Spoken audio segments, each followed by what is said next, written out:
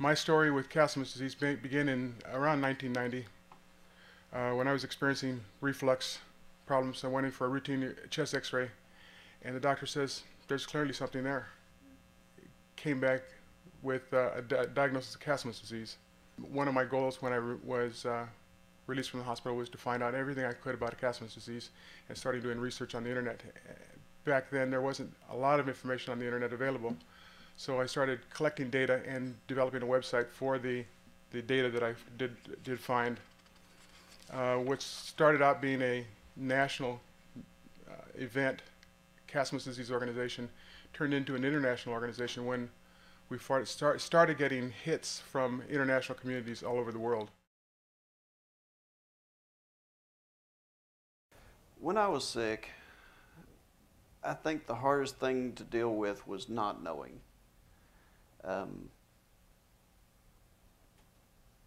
Just coming to terms with, you know, okay, this could be the end, because nobody could tell me what was wrong. I had multiple diagnoses that weren't even close. For yourself, what are the most challenging aspects of the disease for yourself, or were historically? Mine was a lifestyle change. I was very active. I worked 60 hours a week, and when I got sick, everything changed. And when I got better,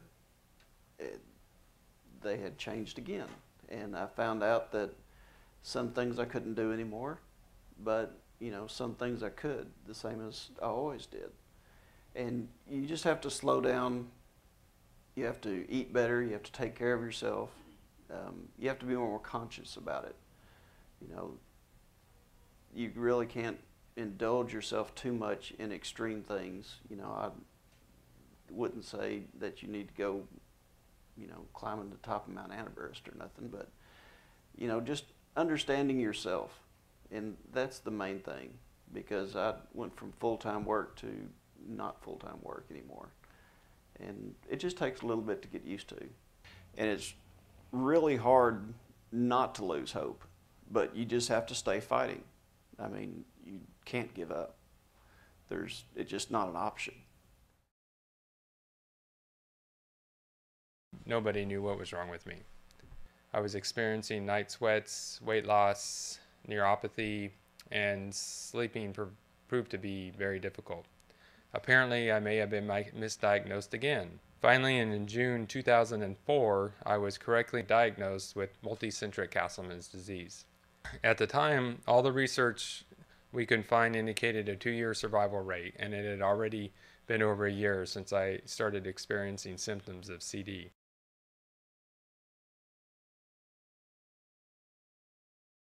Rare diseases don't discriminate, they know no boundaries, they'll affect anyone. What's the prevalence of orphan diseases among Americans and international? Well, the NIH was the one who identified that there's 7,000 rare diseases. That's 2,000 more than when I started at NORD over 17 years ago. In the US, and it's defined in this country as a disease that affects less than 200,000 individuals. And in Europe, it is defined as less than 1 in 2,000 citizens.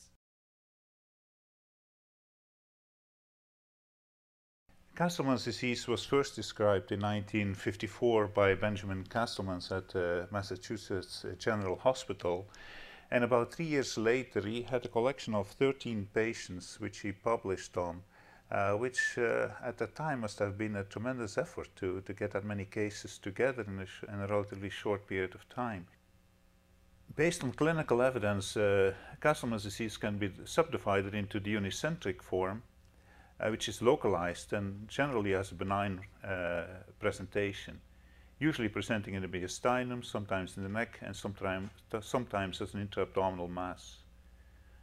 In contrast, the multicentric is much more aggressive and by definition is diffuse. Unicentric involves a single lymph node group. Multicentric has multiple lymph nodes, usually multi-organ involvement and systemic symptoms.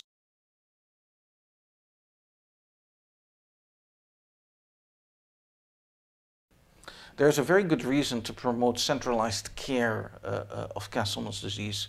This is not only a rare disorder, it's a complex one as well. And the average community oncologist may see in his career only one patient with Castleman's disease, a disease that you don't treat, you can't get a feel for, and you can't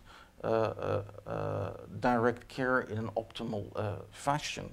I think that every Castleman's disease patient should be seen by an experienced physician in this with the disease and direct therapy. Hopefully in the future some of the therapies can be given at home. And I think that the outcome of this disease now will be much better than what is published on the internet.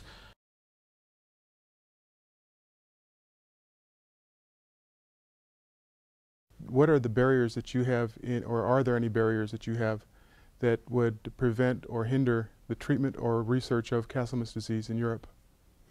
I think for Castleman disease we have to remind it's a rare disease first.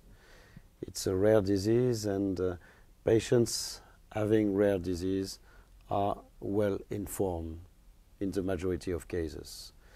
For that we need to have doctors who can respond to these patients in an excellent situation. I mean, knowing perfectly the disease and organizing the treatment and diagnosis before in an excellent way. Well, in Australia we have, I suppose, a socialised medicine where drugs are available through what we call the Pharmaceutical Benefit Scheme, the PBS. And what happens is that for high-cost drugs there is a restriction under specific indications. I think that the suggestions that were heard today to bring in a wide panel of experts from around the world with multiple different expertise to really sit down and write a definitive document will be such a help to patients, and also I think in the research communities and the regulatory communities who are looking to sort of say, what do we do with Castleman's disease? Because at this point it's such an enigmatic disease. The room today is just a representation of what we believe the ultimate venue will be for the information that we present and that we discuss. Our intent from the very beginning was to recognize that given the disparate nature of this disease and the rare disease context, there was no way we could have all the interested parties in one room anywhere. But everyone can access the internet, more or less. And so there is a strategy in place to ensure that all the information that is presented today is cataloged and archived and put onto the website, and that we have done the right things to make sure that when people look for Castleman's disease information, they find this information.